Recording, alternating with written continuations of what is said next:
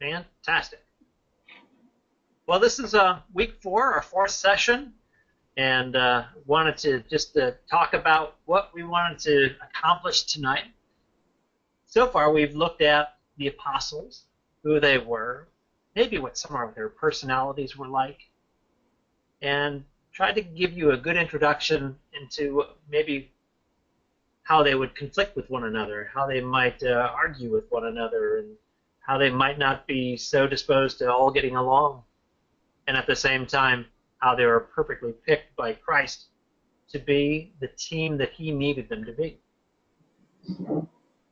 Let's see if we can work the slide here. Okay, so when you have imperfections in people, it typically drives a wedge between them. You have somebody who's very loud and outspoken, and somebody else who's very loud and outspoken. It causes conflicts.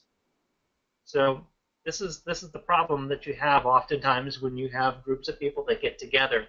And it was no different with the disciples. It was no different with the apostles. So you had Christ, who was their head, their leader, who was trying to make sure that things were working the way they were supposed to work. So let's see if I can get the right slide here. There we go.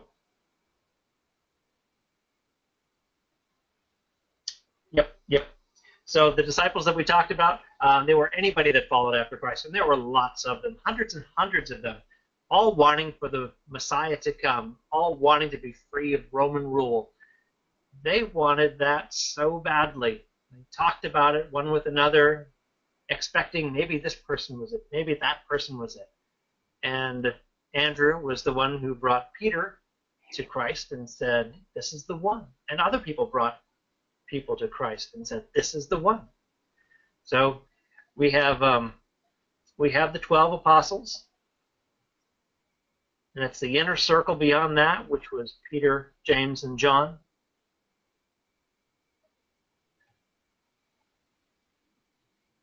And so I want to make sure I am on the right slide here that you guys see. Do you guys see definitions right now? Yes. All righty. Okay. So after that, we have who was picked out. So when you think about everybody that Christ picked out, he went on to a temple, or he went up to the mountain to pray, and he picked out his team, and he brought them all together, and he called them all apostles. And from that point on, we see the types of people that he's picked. And he's picked people who are fishermen, and blue-collar workers, and tax collectors, and people who are studious. He's picked all sorts of people, but they were ordinary people. They weren't people from the temple. They weren't people that were the priests. They were ordinary people. And he wanted them to do something extraordinary. And so he spent 3 years with them, and in that 3 years, they got to know him. He got to know them. So today we're going to talk about some interesting interactions that the disciples had, one with another and with Christ. We're going to talk about a little bit of their lack of faith. We're going to talk about an abundance of fear that they had. We're going to talk about just their slowness in general. They weren't very quick on the uptake, or whenever Christ would say something profound or something deep, they would be scratching their heads. But they had a hunger for knowledge. They wanted to learn more and more and more. And we're also going to talk about Christ's patience with his disciples today. And repetition, repetition, repetition. There are certain things that Christ says oftentimes. And as a result, we see it frequently in the gospel record, the same thing being said by Christ over and over and over again. We'll talk about one thing in particular later on. We'll also talk about the refusal of the apostles to understand, to believe, to really hear what Christ was saying, refusing to listen to it, because they had their own agenda, they had their own idea of what the Christ was supposed to do. Because after all, who could really believe that someone could be raised from the dead? So just after we had our class last week, immediately preceding that, you have the disciples getting together in a boat and going across the sea. And you have Mark chapter 4, starting out in verse 35. It says, "That day when evening came, he said to his disciples, 'Let us go over to the other side.'" This is kind of a setup, don't you think? Christ is there. He's on one side. He wants to be alone with his disciples for a while. And so they leave the crowd behind. And when they leave him behind, they just take the boat. Now, you guys know what a fishing boat in the Sea of Galilee looks like? It's not a very sturdy vessel. The sides are fairly low. It has to be able to bring in fish over the edges. And so it's a low boat, low to the ground. And so in verse 7, when it says, "A furious squall came up, and the waves broke over the boat," you can see what's happening.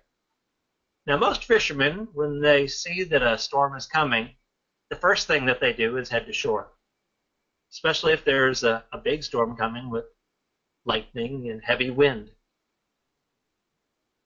But the captain of this vessel was Christ, and he was asleep.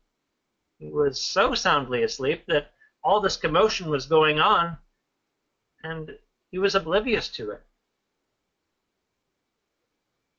It says that the vessel was nearly swamped, and you can see the disciples standing in the boat with the water up to their knees or somewhere mid-calf. And they are really afraid that the ship is going to sink. It says, "Jesus was in the stern, sleeping on a cushion, and the disciples woke him and said to him, 'Teacher, don't you care if we drowned?' Jesus got up, he rebuked the wind and the waves, and he said, 'Quiet, be still.' Then the wind died down, and he was completely calm." Now you would think that that would be the end of the story, that they would continue on their journey, they would bail out the water that was in the boat. But he has a message for his disciples. He said, "Why are you so afraid? Do you still have no faith?" They were terrified and asked each other, "Who is this that even the wind and the waves obey him?" They take Christ's reproach and they say, "Yes, we have very little faith." But think about what they've just done and what they've just been through. He's already asked them to go out and to preach. He's already had them do wonderful miracles. He's already seen them do great things, and yet they're afraid. See, the lesson for us in all of this is that Jesus knows when our storms are coming, just like he knew when this storm was coming. And as his disciples, we see this all around us, and we know that Christ is there. And even though it appears he may be sleeping and not paying attention to what's going on, that is not the case. In fact, he wants you to understand the difficulty that you're in and to have faith in him.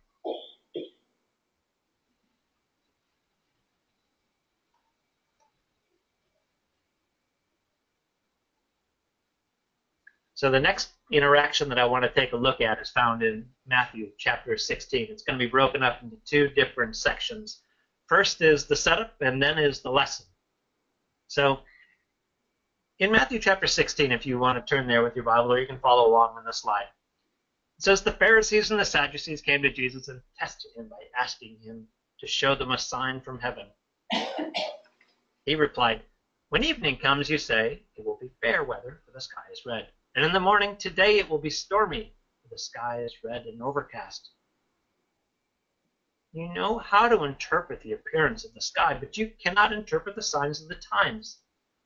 A wicked and adulterous generation is always looking for a sign, but none will be given it except the sign of Jonah.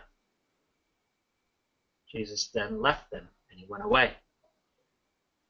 So he has got some harsh words here for the scribes and the Pharisees here. They want a sign. They want to see something marvelous. They want to see something awesome.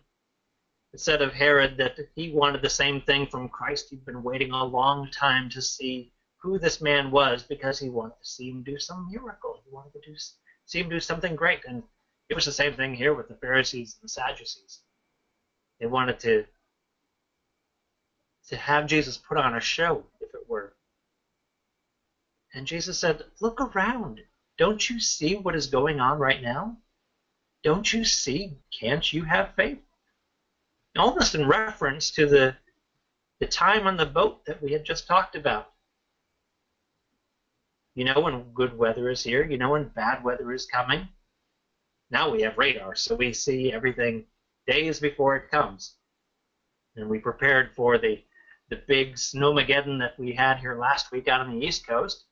And then we knew that it was coming. We saw the signs. We saw the radar, and they were tracking it. They didn't have those types of luxuries back then. And Jesus is saying to them, you know what to look for, but you're not looking for it at all. You want the obvious, and I'm going to show you the hidden. So it says Jesus left them and he went away. Now, immediately following this, they went across the lake again. And Jesus says, in a conversation that he's having with his disciples, be careful, Jesus says. Be on your guard against the yeast of the Pharisees and the Sadducees. And verse 7 is kind of a funny little verse here. You can watch the disciples do what it describes. They discussed this among themselves and said, it's because we didn't bring any bread. Here they are, all talking amongst themselves. There's Jesus, probably up at the bow of the boat again. This is a trip that they often make, going to one side of the sea to the other side of the Sea of Galilee. And you have these conversations that the disciples have. You find this oftentimes in scriptures where Christ will say something, and then the disciples will all talk amongst themselves. What is he really talking about? What does he mean? What is he talking about? Well, Jesus is aware of this discussion. And he says, you of little faith, why are you talking amongst yourselves about having no bread? Do you still not understand? Do you not remember the 5 loaves for the 5,000? And how many baskets full you've gathered? Or the 7 loaves for the 4,000? And how many baskets full you gathered? How is it you don't understand that I was not talking to you about bread? But be on your guard against the yeast of the Pharisees and the Sadducees. It says, then they understood that he was not telling them to guard against the yeast used in bread, but against the teaching of the Pharisees and the Sadducees. When you think about, let me move this out of the way here. When you just think about all the tiny lessons that Christ has said, there's a lot of pieces that are hidden. They don't come out right away. You have to think about them. You have to really scratch your head. See, God wants us to think about hidden treasures. He wants us to think about metaphors. He wants us to think about, what does light mean in comparison to God? What does bread mean when we talk about the body of Christ? What does wine mean when we think about the blood of Christ? Or a shepherd, how does that relate to Christ? Or a fortress? So all these metaphors are throughout the Bible. And God says, I want you to think about these things. So I might throw out a metaphor about yeast, Christ says. I want you to think about them. In the reference in Mark, which is the same as what you've got in Matthew, it says Christ is aware of their discussion, and he asks them, why are you talking about having no bread? Do you still not see or understand? Are your hearts hardened? He says, you have eyes to see, but fail to see, and ears, but fail to hear. It's quite a scathing rebuke that Jeremiah gives to the people of Israel. And Christ quotes it. He quotes Jeremiah chapter 5, verse 21. You see, in this case, yeast is in the dough. And this yeast is it's a contrary or a wicked way of thinking in ourselves. And we can pass that on to others. It's a sickness and a disease. And we have to be careful when we see it in ourselves and when we see it in our others. When we see it in others. And this is what Christ is warning them about.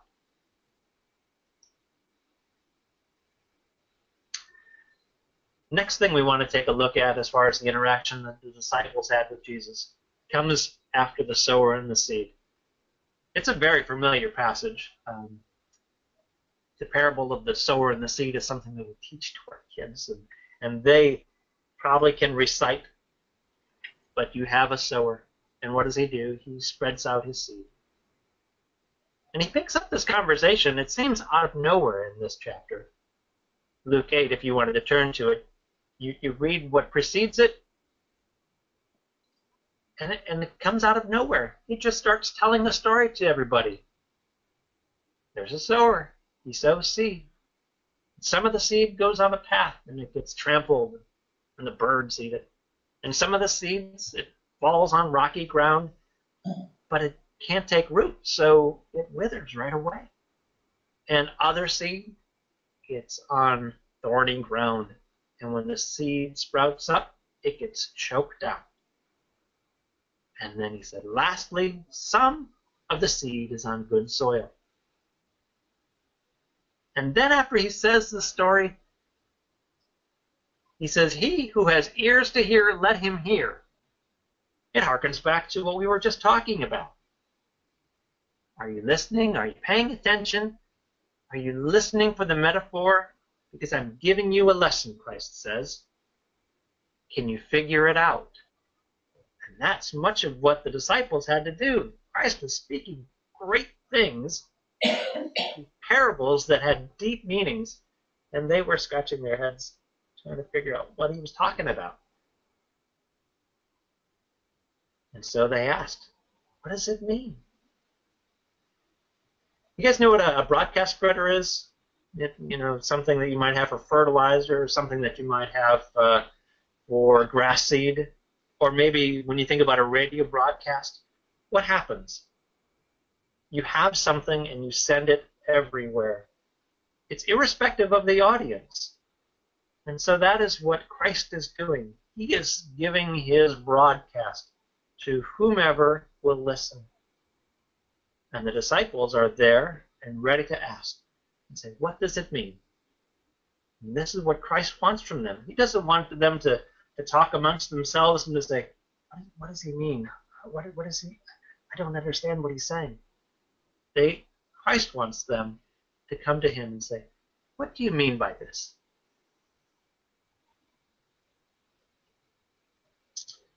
So his disciples asked him, and he said, the knowledge of the secrets of the kingdom of God has been given to you.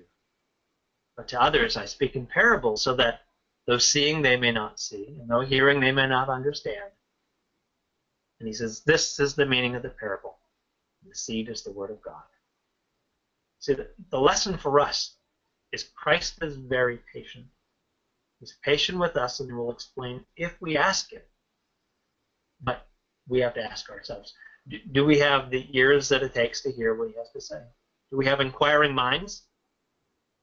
It's good to get into the Word, to study things that God has laid out for us, whether they are stories in Genesis or whether they are prophecy, or whether it's the Psalms and the Proverbs where great wisdom is spoken. It's good to dig into it, and that's what God wants us to do. In Mark chapter 4, in a parallel passage to this, it says, when he was alone, the 12 and the others around him asked him about the parable. So when you think about the disciples and the apostles and who they were, think about Mark chapter 4, verse 10. In this verse, it's not just the 12 who continue to be with Christ. It's others who are interested in what he has to say. And they ask him about it. And they ask him about the parables. James chapter 1, verse 5 says, "Ask wisdom from God, he who gives liberally without finding fault." Ask God for wisdom. The disciples had the wisest man ever right there with him. There was no better person to ask. And so they did. The next account of the interaction that I wanted to take a look at has to do with a man named Lazarus. There was a man named Lazarus. He was a good friend of Jesus. He had two sisters, Mary and Martha. Mary and Martha took care of Lazarus, and he was old, but he was sick and about to die. And in this sickness, word gets to Jesus and his disciples that Lazarus is close to death. And by the time the word gets to them, Jesus knows that he is already dead. But he says he's asleep. And his disciples replied, "Lord, if he's sleeping, he will get better." Verse 13 continues, Jesus had been speaking of his death, but his disciples thought he meant natural sleep. So he told them plainly, "Lazarus is dead. And for your sake, I am glad I was not there, so that you may believe. Let us go to him." And then Thomas, also known as Didymus, said to the rest of the disciples, "Let us also go, that we may die with him." What a strange thing to say. Well, not so strange if you know the context, because this is near the end of Christ's ministry. And people had been saying to Jesus, the scribes and the Pharisees, they're looking for a way to kill you. They're looking for a way to get rid of you. And so the disciples knew that if Jesus was to go to Jerusalem, he would die. And they knew that if Jesus gets closer and closer to Jerusalem, and Lazarus lived right in Jerusalem's back door, there's a little town of Bethany, which is just south and towards the Dead Sea. If he went there, it's very likely that he would die. And all the other disciples said the same thing as Thomas said. "Let us go that we may die with him. We're not afraid of death." Jesus takes this as a teachable moment, right? So he wanted to dispel rumors that, or I guess he didn't want to give sway to the rumors that they were looking for a way to kill him. He wanted to teach them that death is the same thing as sleep in God's eyes. He also wanted to teach his disciples so that they could see the power of God, because God has the power to resurrect somebody who has even started to rot, as Lazarus had done by now. He wanted to show them the power of God. So Thomas here, he kind of misses the meaning of the sleep, but he has devotion and courage in his heart. He's not the only one who says things like this, because Peter says this as well. "I will even die with you if I have to. I will never disown you." When things like that are said, all the others say the same thing.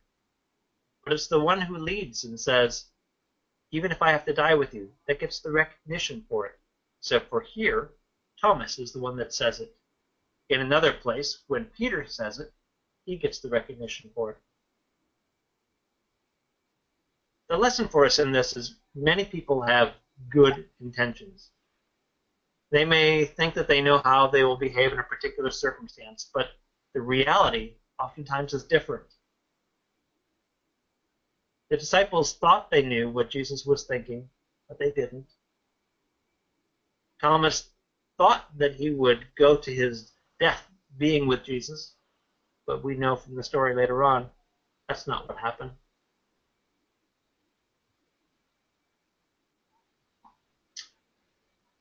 So I want to take just a few minutes to prepare you for the next section. And that is hearing something over and over again and still not listening. Refusing to understand what Christ has said. Not that you don't understand it, but refusing to understand it. And some of it has to do with our own slowness sometimes. Sometimes it has to do with our own proclivities. We want something to be a particular way, but it's not that way. So it was with the disciples.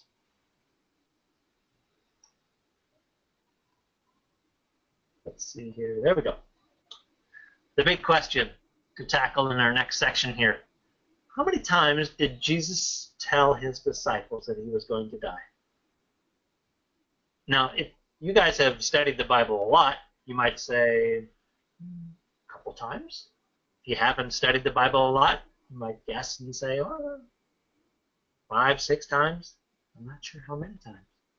Maybe once, maybe twice. Well, this is not an exhaustive search by any means, but from what I've done, looking through the gospel records of when Jesus says he's going to die, sometimes they are allusions to death, for instance, like Jonah being in the belly of the whale for 3 days, so Christ will be in the earth and then raised. Some are allusions like that. Some are flat-out facts that Jesus states, I will die and I will be raised from the dead.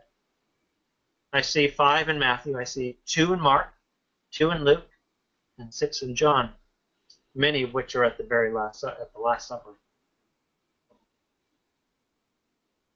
In Matthew, taking a quick look at a couple of these, starting at chapter 12, he answered, a wicked and adulterous generation asks for a sign, but there will be none given except the sign of the prophet Jonah. As Jonah was 3 days and 3 nights in the belly of a huge fish, so the Son of Man will be 3 days and 3 nights in the heart of the earth. And that's a bit of a parable, isn't it? That's something that the disciples would scratch their head and wonder, what is he talking about? And they would have to piece it together. But as you see later on in the story, so now we're going to Matthew 16, it says, from that time on, Jesus began to explain to his disciples that he must go to Jerusalem and suffer many things at the hands of the elders and the chief priests and the teachers of the law, and that he must be killed and on the 3rd day raised to life. When you read that, you understand that the story of Lazarus being raised from the dead and the disciples saying, we'll go with you, we'll die with you, it's linked to what Christ has already told them and they've already heard. They know that he is going to suffer many things and be killed. Matthew 20 says, now Jesus was going up to Jerusalem, and on the way he took the 12 aside, and he said to them, we're going up to Jerusalem, and the Son of Man will be delivered over to the chief priests and the teachers of the law. They will condemn him to death, and will hand him over to the Gentiles to be mocked and flogged and crucified, and on the 3rd day he will be raised to life. That is so plainly spoken, isn't it? Jesus says very clearly, very simply, I am going to die. And so it is with all the other passages. So we'll quickly go through those now.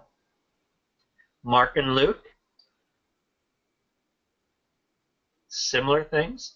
Mark chapter 9 says, they left that place and passed through Galilee. Jesus did not want anyone to know they were there because he was teaching his disciples. He said to them, the Son of Man is going to be delivered into the hands of men. They will kill him, and after 3 days he will rise. But they did not understand what he meant, and they were afraid to ask him about it.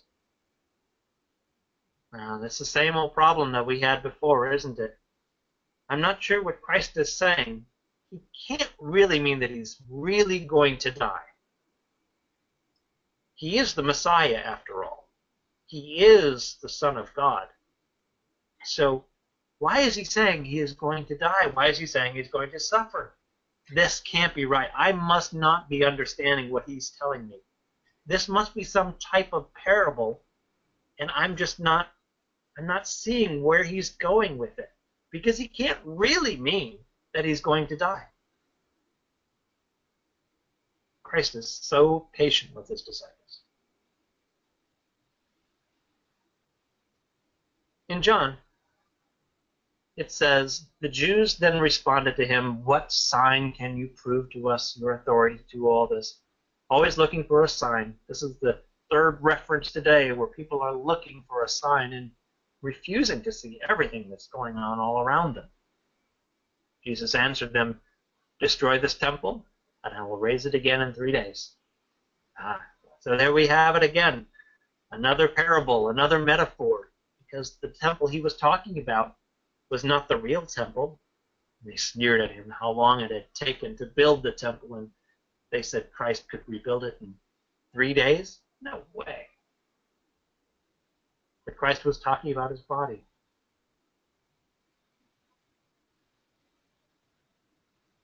John 13 says, Simon Peter asked him, "Lord, where are you going?" Jesus replied, "Where am I going? You cannot follow now, but you will follow later." Peter asked, "Lord, why can't I follow you now? I will lay down my life for you." This is what the disciples said oftentimes. But Jesus' reply to them was, "You don't realize now what I am doing, but later you are going to understand. I'm telling you now before it happens, so that when it does happen, you will believe who I am."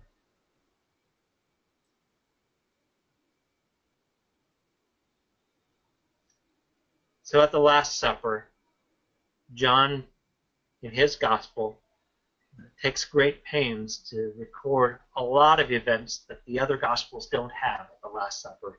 A lot of the interaction that the disciples have with Jesus and that Jesus has with them. They're still trying to get from Jesus what is going to happen. They have the sense that something is mounting, that something is coming, that it is inevitable and soon.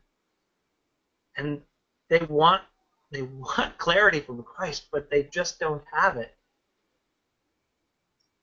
He says he's going away, and Peter says, "Where are you going?" Jesus says, "You can't follow me, but you will later." And Thomas, he says, "We don't know where you're going, and we don't know the way." And then Jesus gives him more metaphor. "I am the way, the truth, and the life." Christ talks about going to the Father, but that they've seen the Father. Philip says, "Show us the Father, show us the Father." And Christ is like, "How long have I been with you guys? Haven't you seen what I've done? Haven't you seen what I've said? If you've seen me, you've seen the Father." In John chapter 14, verses 28 and 29, the reason is given for some of this. It's when Jesus says, "I tell you I am going away and coming back ahead of time, so that when it happens, you will believe." Well, if you're familiar with the gospel record, you understand that they didn't believe when it happened. Let's take a look at some of this.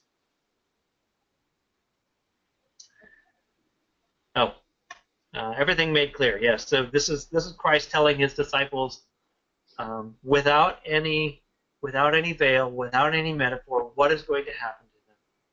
So we know very clearly that the disciples could see what was supposed to happen to Christ. It's a matter of whether they believed that it was actually going to happen. At the Last Supper, in verse 25 of John 16, Jesus says, "I have said these things to you in figures of speech. But the hour is coming when I will no longer speak to you in figures of speech, but I will tell you plainly about the Father. In that day you will ask in my name. And do not say to you that you will ask in my name. And I do not say to you that I will ask the Father on your behalf, for the Father himself loves you, because you have loved me and have believed that I came from God. I came from the Father and have come into the world. And now I am leaving the world and going to the Father." His disciples said, "Now you are speaking plainly and not using figurative speech." This is what they wanted. They didn't want to have to think about it too much. They wanted to be told plainly what Christ was going to do. Now we know that you know all things and do not need anyone to question you. This is why we believe that you came from God. Jesus answered them, do you now believe? Behold, the hour is coming, and indeed has come, when you will be scattered, each to his own home, and you will leave me alone. Yet I am not alone, for the Father is with me. I have said these things to you, that in me you may have peace. In the world you have tribulation, but take heart, he says. I have overcome the world. So this is a heavy load for the disciples to take. First, he says, I'm going to die. Second, he says, you're going to scatter, and you're going to leave me alone. Well, if they didn't believe really that he was going to die, I don't think that they believed that they would leave him alone either. They had great ambitions regarding protecting Christ. We read about Thomas saying it earlier, and about Peter saying it earlier, all of them professing their love for Christ, that they would not run away. Christ is trying to make it very clear to them what is going to happen. But at the same time, give them reassurance.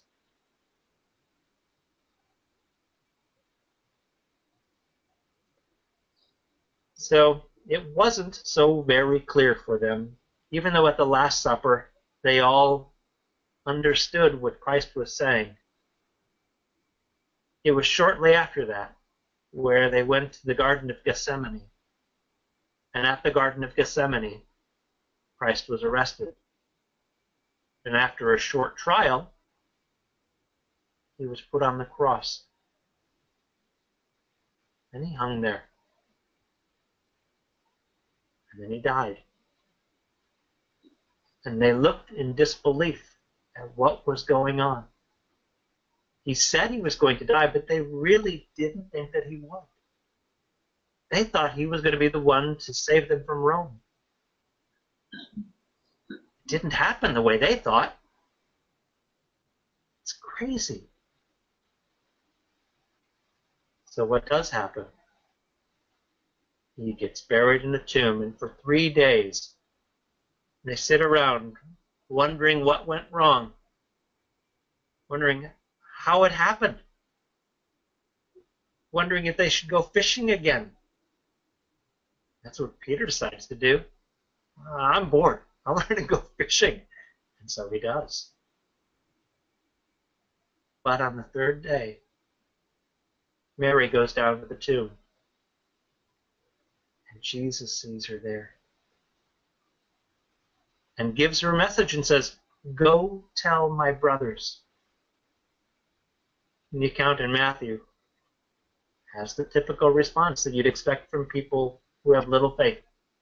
I count myself with that, because I don't think I would have done anything different. It's easy with the hindsight glasses to say, I would not do that. I would never, I wouldn't have done that. It's easy to do that. But the reality was, of the 12 disciples, all of them ran. Mark 16 says, when they heard that Jesus was alive and that she had seen him, they believed. No, that's not what that says. It says they did not believe. They couldn't believe it. There is no way that something like that could happen. You see, what's the lesson there for us?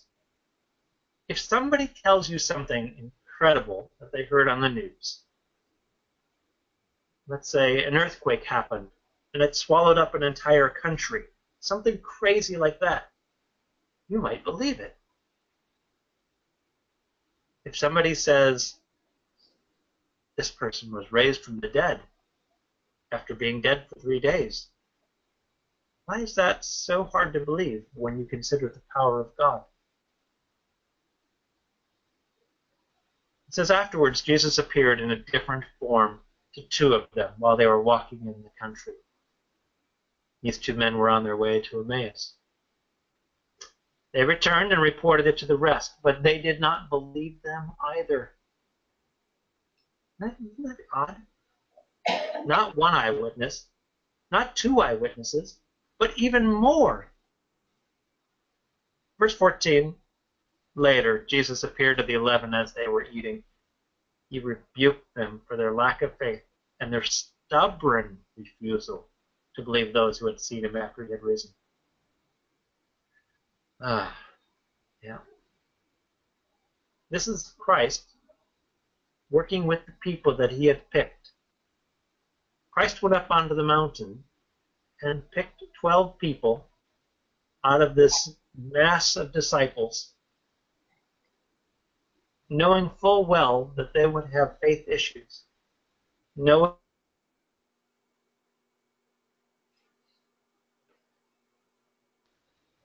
And he does that so that later on we see that Christ can forgive. We know Christ has high expectations of us. That's for sure. But he has forgiveness as well.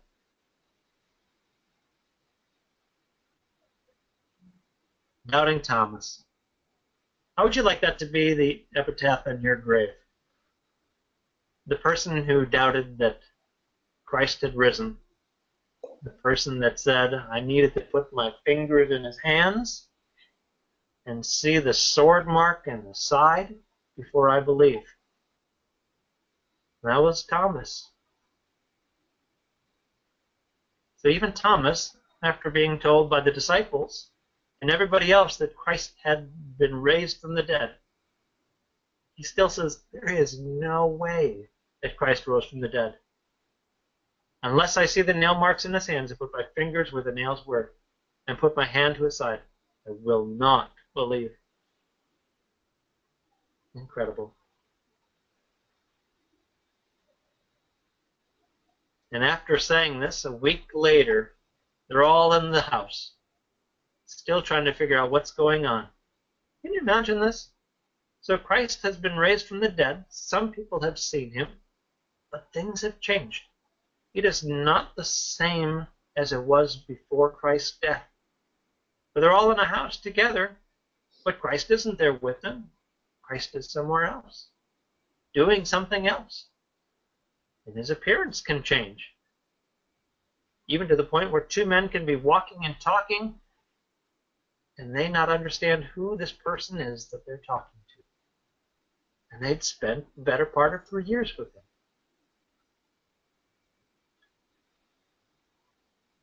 So it says, though the doors were locked, Jesus came and stood among them and said, peace be with you.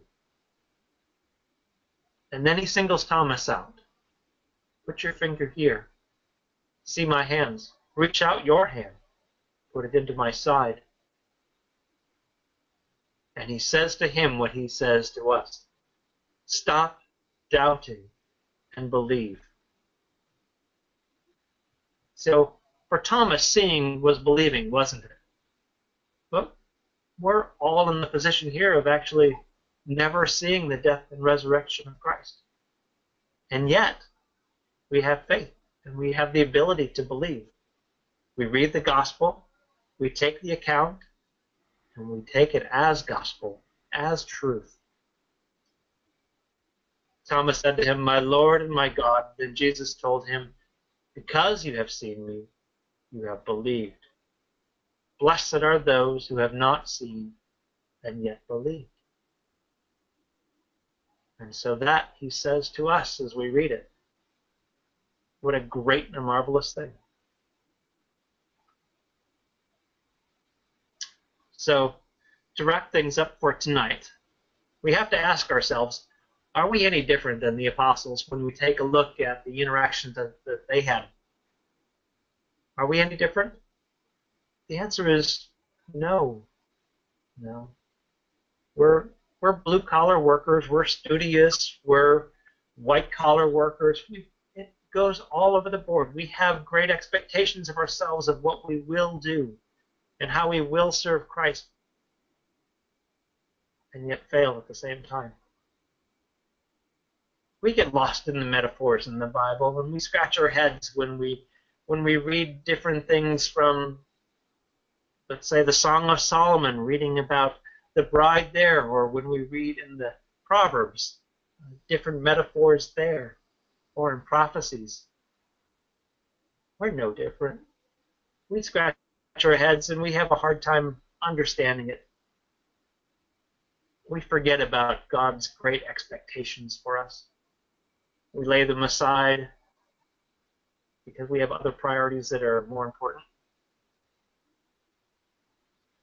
Lastly, we forget that in times of trouble, that Christ is there with us on the boat, even while it appears to be sinking. Christ will save us.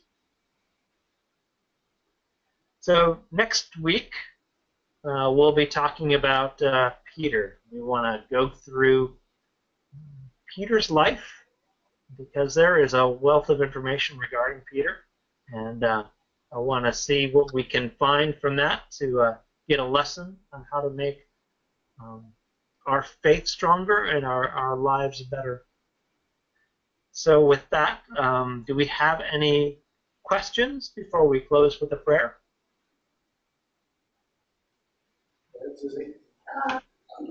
She raised her hand. Well, I like the part, this is just kind of to mention this, that like you said, he didn't call any priests. There were no priests that served in the temple in his group at all. I mean, there were a few that kind of looked maybe afar off, but Nicodemus, was in the Sanhedrin. Yeah. He had some, relationship, but for the most part, he called no priests, no temple personnel, no scribes, no. As he quoted, he said those that would condemn him would be scribes and teachers of the law and the high priests and chief priests. But isn't that, he was just so revolutionary, for his time.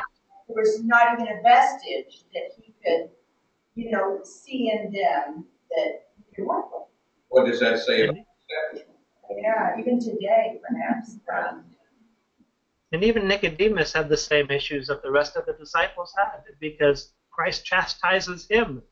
And after he says, you must be born again, Nicodemus is scratching his head saying, can a man be born again and enter into his mother's womb? And Jesus says, you're a teacher of Israel and you don't understand these things? So the same admonishment that he gives to his disciples, he gives to Nicodemus. And he wants us to think about things spiritually. He wants us to see the metaphors that God lays out as something that's wonderful, something that's amazing. Yes. Definitely. And, the wicked and adulterous generation that seeks for a sign. I mean, we all kind of, watch the news at night and we're seeing the signs kind of at the end time put together, but we're not just solely seeking signs, for a display or a show. We're just seeking them with humbleness, and then also, we're going to live for him whether we think, he's coming today or tonight or tomorrow, or we don't pray. So, but also, kingdom of God and kingdom of heaven, can they be used interchangeably? It is the kingdom of God which comes from heaven, right? So from the very beginning, from the time of Adam and Eve, God has a plan for the people of earth. So God dwells in the heavens, and the kingdom is going to be on the earth, as it talks about in Isaiah, and as Christ talks about in his prayer, which we call the Lord's Prayer. It is something that we look forward to, is the kingdom on earth, but it comes from heaven. It is the kingdom of heaven. And then when he said, in John 14, I'm going away to prepare a place for you, that where I am, there and all that. Yep. And like I'm coming out of that. Is that heaven or is that back on earth or whatever? I'm working through those things. But anyway, when they said, show us the Father, and I'm wondering why he put it this way: have I been with you so long time? He didn't say, haven't I revealed for 2 years the truth of God? Haven't I embodied God? Haven't I? But he said, haven't I been with you? So is he's claiming to be the Father at that point?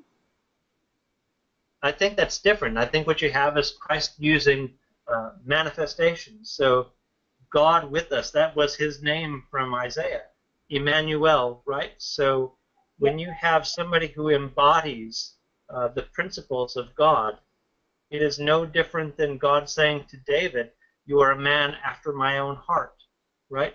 If you see the character of David, you see the character of God, because it is somebody who is like God in their desires and their intentions. So when you see somebody, even my own son, if you were to see him and you were to talk with him, or a better example is my father and myself, because when people see me and have never met me before, but they've met and know well my father, they know who I come from just because of how I look and how I act. They know that I'm not Martin, my father, but because of how I behave, how I talk, my mannerisms, it's a clear reflection of where I came from. And so it is with Christ. He is a clear reflection of who he came from. And his father taught him from a very early age, instructing him, and even at the age of 12, wanting to go to the temple. He needed to be about his father's business. He had that mindset which set him apart from everybody else. It didn't mean that he was God, very God. It meant that he shared that common purpose and that common way of thinking, which was so different than the disciples. So other things like when he says, I am the water of life, I am the light of the world, I am, all these I am statements, that doesn't mean that he is the eternal God. That means that he's reflecting the eternal God. It's kind of a metaphor. Okay. Those are, I am the shepherd. He really wasn't a shepherd, was he? Right? So when he says, I am the good shepherd, but metaphorically, he was. Right, right. He didn't give the Samaritan woman water that she never thirsted again with. But metaphorically, that was the water that he gave her. Yeah. Okay, and then that body, that last thing, that resurrected body, he appeared, quote, in a different form. So I've always been amazed by that account of the two guys or whatever, a couple guys on the road to Emmaus. You said Yeah. they were kind of with the Lord for about 3 years, but yet Yes. If they were his disciples, and there's no reason to doubt that they were his disciples, they said, are you a stranger here? You don't know about all these things, and you don't know about Jesus? So obviously the two men walking did know a lot about Jesus and explained to him this terrible thing that had happened. And then Jesus turns the tables on them and says, this is what the law and the prophets have said. This is why he had to die. And then they encouraged him to come with him, and Jesus pretended like he was going somewhere else. They didn't even recognize who he was, though they had been with him. And they were so amazed when he revealed himself, they went off right away and told the disciples, which was 7-8 miles away. Yeah. It's an amazing story there. After the resurrection of Christ, how many people saw him, and the disciples still said, I don't believe it. There's no way. And they saw Lazarus risen from the dead, and he was in the grave for 4 days, and he stunk. Things like that, I think, would give the disciples reason to believe that Jesus could be raised from the dead, as well as Jesus' confidence that his Father would raise him from the dead. And in that body, he could eat, too, because he was preparing fish one time on the shore. Yep, on the shore. Yep. And the body appears differently, but yet it can eat food. Yeah, next week we're going to talk about that when we talk about Peter in his conversion. So that's, I'll save my thoughts on that for that week. So amazing. Thank you so much. Yeah, thank you. Thank you. Let's bow our heads and pray. Our Father who art in heaven, we thank you that you are a patient God, and we thank you for sending your Son into this world, that we might learn from him, and that we would see his example, we would see his character, and we would try to emulate it, just as he tried to emulate you. We pray, Lord, that you would make us complete, that we would be good fishers of men, and we would be good disciples of your Son. Help us this week in these goals, we pray in Jesus' name. Amen. All right. Oh, thank you very much again, Jason. And Lord willing, we will see you next week. Thank you all for having me, and look forward to next week. And if you want to study up on Peter, that'd be a great idea. Okay. All right. Thank you. Good night. Good night.